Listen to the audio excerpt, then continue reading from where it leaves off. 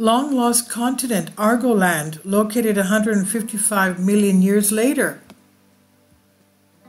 Scientists have determined the whereabouts of a large chunk of Australia that broke off in the distant past.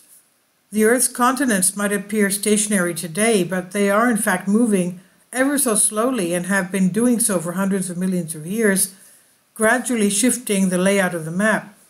Examples of this can be found across the world, and over the last few years, scientists have made great strides in determining exactly how today's continents were arranged in the planet's distant past.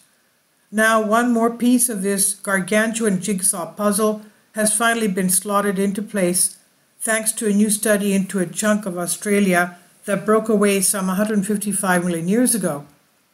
Measuring over 3,000 miles across and known as Argoland, this wayward piece of land is now thought to have drifted to the northwest and ended up at what is today the islands of Southeast Asia.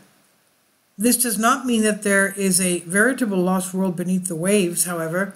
Instead, Argoland gradually broke up over millions of years and no longer resembles the vast swath of land it started off as. This also made it very difficult for the researchers to find out what happened to it. The situation in Southeast Asia is very different from places like Africa and South America, where a continent broke neatly into two pieces, said study co-author Aldert Advocat. Argoland splintered into many different shards. We're literally dealing with islands of information, which is why our research took so long.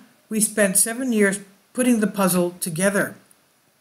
And you can check out the reconstruction of Argoland's movement in the video that's included in the article here.